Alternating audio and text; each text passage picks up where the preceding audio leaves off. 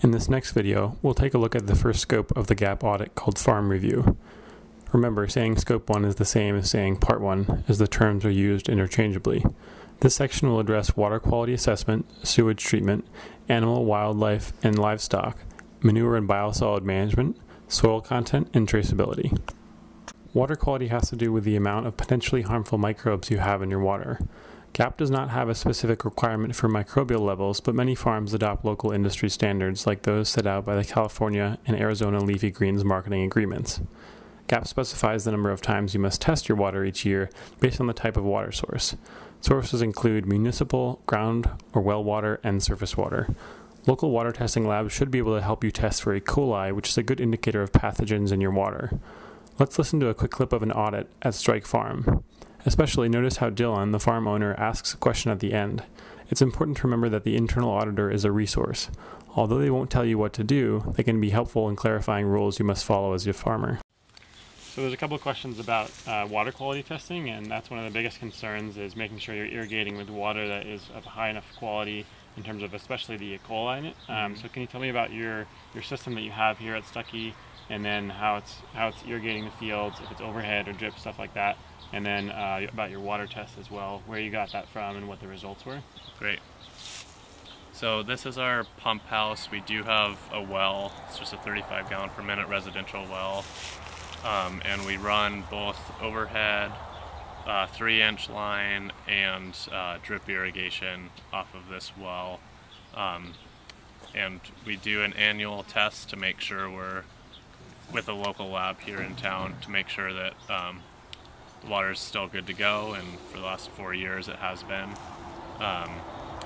And we decided to go with the new FSMA rules coming down and it being unclear on how much water testing you'll have to do. We decided to go with the GAP, what GAP recommends, and so we test this once a year since this is a well to make sure that we're still sitting good. Our other property, or one of our other properties, we are pulling from an irrigation ditch, and so that requires a little more testing, 3 times a year. And the first test that we did, that one was actually clear, but we're also growing crops over there that are just for winter storage. It's just carrots and beets that are getting overhead water, and then our cabbage and onions we're running on drip over there to reduce any risk if something were to come through the water. But there's also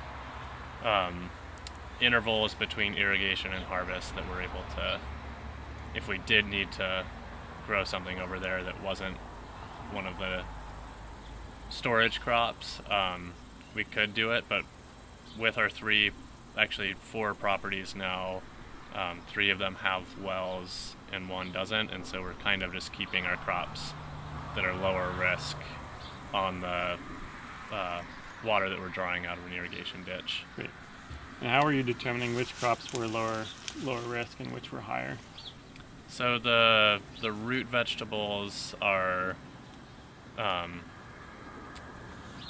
the crops that we are overhead irrigating with the ditch water, and with those we're not going to harvest immediately after we irrigate, and we honestly don't harvest any of them until late fall, and at that point we won't have irrigated for a while before the actual harvest. The ones I don't want to grow with ditch water we do a lot of baby greens, and so those have a really short cropping cycle, so I need to be able to harvest right when I need to harvest.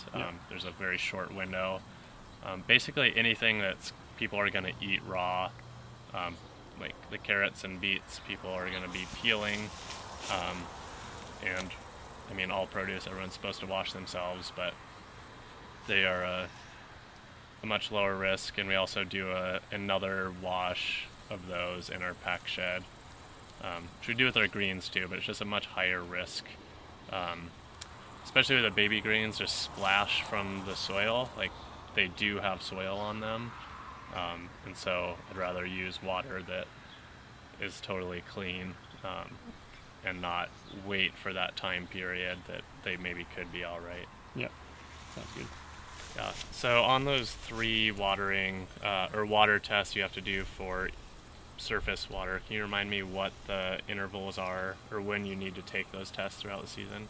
Yeah, so it sounds like the ones you've done so far have been at the right time. It's when you plant, and then at peak irrigation, and then around harvest time. And of course, for mixed crop vegetables, that's going to be different times. You're obviously harvesting continuously, and as well as peak irrigation, that's going to be pretty continuous. But you want to try and get that around the time when you start to really harvest the bulk of your crop, so you have a sense of a good profile throughout your season, and it's not packed into one part of your season in case the water is going to change at all. But it sounds like what you've been doing so far is right on. So great. Animals, wildlife, and livestock need to be managed under the GAP system in order to prevent them from entering vegetable production areas. Things like regular fence checks will help you determine if animals may be entering your production areas. So Dylan, a couple of the questions asked here about how you're managing the presence of wildlife or domestic animals in the field. And it looks like this field doesn't have a field perimeter, but I saw in your plan that you do a field perimeter check, which is usually annual, that you'd be doing that weekly, and then you would do a pre-harvest risk assessment each time you did a harvest as well. So could you just clarify that and talk about that? Yep. Yeah, so this property our other properties we have deer fences up, and so we do the annual check. Here, without the fence, we do a weekly field perimeter walk and see if there's any signs of any sort of wildlife or domestic animals, if our neighbors' horses bust through, or the sheep when we have them, things like that. And we haven't had any issues this year, but we still check to make sure. And for our on the harvest days, we do an in-field pre-harvest assessment, and that's basically the crops we're harvesting. We'll run through, and we also do it the day before because we're getting inventory for what we will have the following day, so we kind of have a good visual of what's there, and we can see if there's any red flags. And if there is a red flag, we'll, if there's bird droppings or dead gopher, whatever it is, we'll flag off that area and we won't harvest from there. So we do that pre-harvest assessment, but we also, all of our employees know the things to look for. And so if our harvest manager didn't notice something, employees know to notify the harvest manager, and he'll block off that area, and we'll just skip that section if there's a spot that has, it's usually the only thing we run into is bird droppings. Yep. Great. Sounds good. Manure needs to be carefully managed. The 3 main considerations with manure are storage, processing, and application. Raw manure, this includes the pile of manure that's been sitting out for 5 years, needs to be stored in a manner that will not leach into production areas when it becomes wet. Raw manure must also be processed in a specific, well-defined manner if you wish to use it as compost. If it has not been processed in this manner, it must continue to be treated as raw, even if it has been sitting out for 5 years. For application, raw manure must be applied 2 weeks prior to planting and 120 days prior to harvest. Keep in mind that if you have unusual weather, like an abnormally hot summer, crops may ripen faster than anticipated. Think of tomatoes ripening quickly on the vine and being ready to harvest 115 days after you applied manure in early spring. Depending on your operation, auditors will want to see treatment logs, records of sources for manure or compost, records demonstrating the microbial safety of compost, and application logs. So Dylan, we're here at your other field, and a couple of the questions in the audit are pertaining to manure and livestock. And I know that for your fields you're using different fertility other than raw manure, but as far as livestock on your properties, this looks like the only property that has livestock. I wonder if you could tell me about how they're integrated into your system and how you keep them separate from your crops, things like that. Definitely. So the sheep here we are using to terminate our cover crop, which we keep about 1/3 of our acreage in cover crop every year. And these are actually from MSU. We're part of a study on terminating with sheep versus tilling and looking at the microbial community differences. So we're able to partner on that project, but also it is a beneficial thing that we want to get in our system, is having animals in our rotation, which is about a 6-year rotation, 2 of the 6 years being full season cover crop. And so we only use livestock on the fields that are in that full season cover crop, because we manage those separately from the field. And to keep the sheep and the manure out of our vegetable fields, we use fencing, and we have a buffer beyond that, so we have like 50 feet right here between the fence and the sheep. And if and when we till the field after the sheep are done, we clean the tractor tires between doing any tillage where there was manure in the last couple months before going in to a field where we're growing vegetables for this year. And then what's the window between when there are sheep in an area and then when you're planting and then harvesting crops? So it's 120 days. It's kind of what we go by, but since this is in our cover crop field, it's actually almost an entire year before we're harvesting anything. Yep. And we do that just to simplify it, that we're not trying to have to push that window. It's basically the last time animals will be in here is this time of year, late August. And we won't be, the very earliest we would be harvesting anything would be next June. Okay, great. So the gap window again would be that 120 days, like you said, which is different than your organic certification, which does allow for the 90, and then 2 weeks prior to planting. It just sounds like you're way beyond that and totally safe there. So that's good. Yeah. Try to just keep it simple. Yeah. So the biggest thing with gap is livestock behavior and areas need to be somehow divided from your produce areas. And if you're going in between the two, that's usually a problem if there's no step of managing the potential cross-contamination.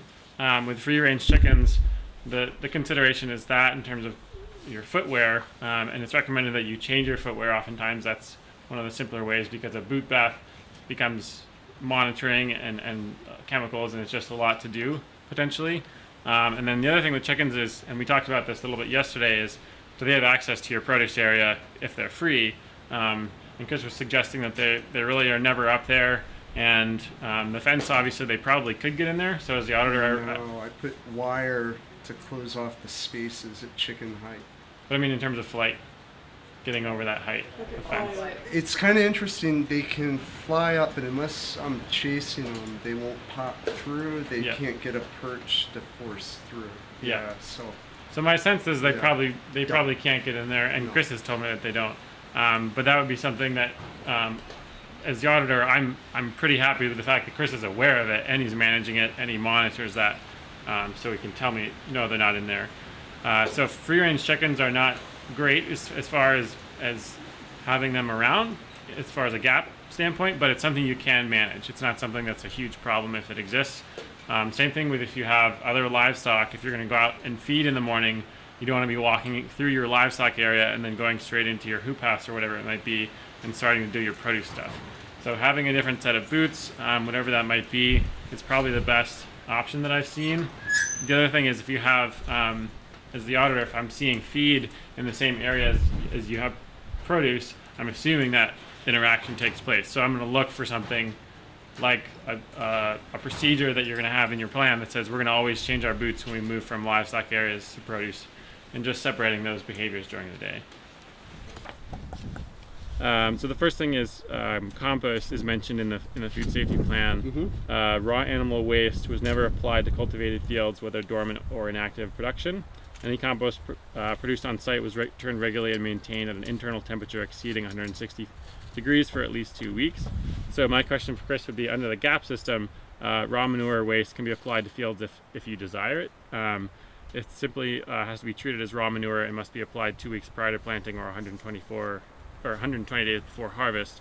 Or you can keep records of composting, which are specified in the GAP system. And so I just wanted to make sure for Chris that he understood the difference between those two, and then also that compost has to be treated a really specific way with temperature logs and turning logs as well. And that those temperatures and timings are specified in the GAP system. So one of the things we talked about yesterday is where his compost is coming from, and we talked about It's coming from WSU, and they have records for churning. So that, for me, as a gap auditor, is adequate. Does that make sense? Yeah, and so that was in there. This is the first year we came up with a written food safety plan. Yep. And that actually, when we had our own compost piles, was year 2, and I got it from a horse sanctuary over Yep. the hill, and several dump truck loads, and we weren't very systematic about it, but that was sort of the background for what we had Yep. done prior to switching over to the WSU. Yep. Yeah. And so one of the great things, actually, for me as the auditor to see in Chris's plan is he has a lot of what he used to do in there as well, and the steps that he took and the decisions he made to change. So some of these things, as the auditor, because they're in there, I'm just clarifying, okay, you're not doing this anymore, this is how you've changed. So that's just to clarify that. Soils questions pertain to the history of the land. With food safety, we're less concerned with the nutrient availability in our soils. So for these purposes, it's more important to understand how the land was used previously and whether any flooding may have resulted in biological, physical, or chemical buildup in the soil. Traceability addresses the chain from field to final consumer. Traceability systems utilize lot numbers to keep track of produce. One lot number consists of a set of harvested produce that is handled in a similar manner during a specific amount of time. All the kale harvested from the northwest field on September 28th, for example. Auditors will check to make sure each lot number contains information about the harvest location, and they will check to ensure you are able to determine which customers received produce from that lot number. So Dylan, we were just in your cooler, and I noticed 2 things that I wanted to ask you about. One is on the far wall, it looks like there were a number of boxes that were dated previous to today, and I just wanted to see and check in about your traceability system and how that is working with that. And then also there were some cherries back in the back corner, which I assume you're not growing since you didn't see any cherry trees. So I'm curious how you're bringing that in, how you're making sure that is okay to have in your cooler, or how you're keeping things separate in the cooler. Yep. Yeah, so the area you saw on the back wall is basically our cooler inventory.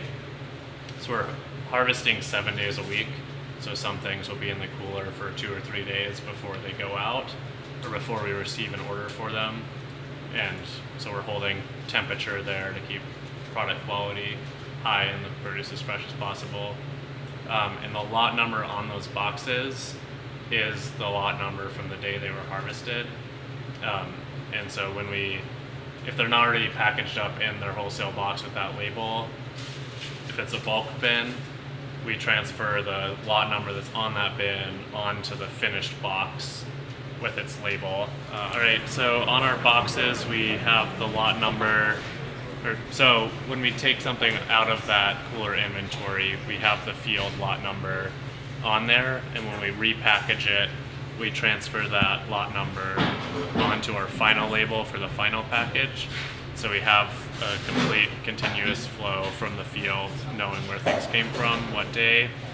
And at the end of every day, after all of our accounts orders are put together, we have another sheet that has every product for that day and every account that it goes to. And so we go through each account's pallet, their stack of boxes, and write the number on the box on that sheet so that we have a full record of every day and every count, everything that we do. We can have that on one piece of paper. Great, so it sounds like the lot numbers are being associated with the orders that they're filling. Eventually. Exactly. That's great. And then what about the cherries in the back corner? How did you guys decide to get that in? How are you keeping that separate? So the cherries we brought in from Western Montana Growers Co-op, and they're a GAP certified distributor. Great. And so we're able to keep our GAP standards up. Because they're certified. Because they're certified, yeah. Great. So we know that they're doing what they need to do, and we keep those separate in our cooler from stuff that we're bringing in. So it's pretty easy with the cherries, because we don't grow cherries. Yeah. But if we had a product that wasn't from a GAP certified producer, we would have to have a separate way of dealing that. And the only place that we actually buy in from are GAP certified places. So great. Again, that simplifies it. Yeah. Great. Thanks.